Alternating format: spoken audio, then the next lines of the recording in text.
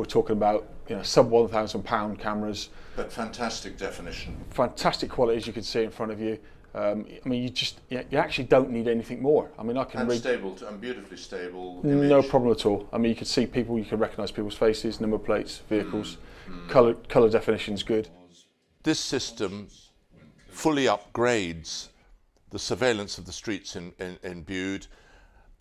Some people feel that this is intrusive, but I do recommend to them that this should help them feel safe and help them feel that if there are acts of antisocial behaviour or criminal activity on their streets, there's now a better chance of apprehending those people who would upset the balance of this lovely town up here, this lovely holiday town.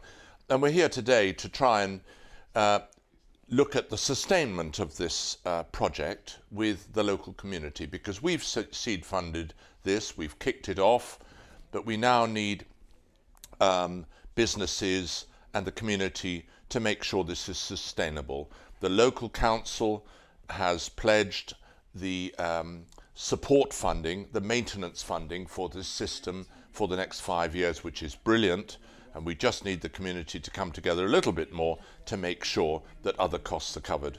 We're very grateful to the Police and Crime Commissioner for coming up with the money for the 2 new cameras, which means that now, with the support of local businesses and local organisations, we have 5 full HD cameras which give us great coverage of the town centre.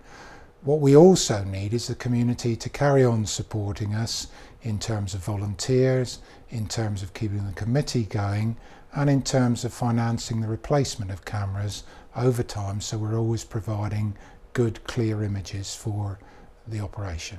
It is obviously very much a low crime area, but these cameras do assist us as acting as a deterrent for people who may well choose to engage in antisocial behaviour or criminal activity within our towns. It gives us far greater scope for recognition and identifying of those people.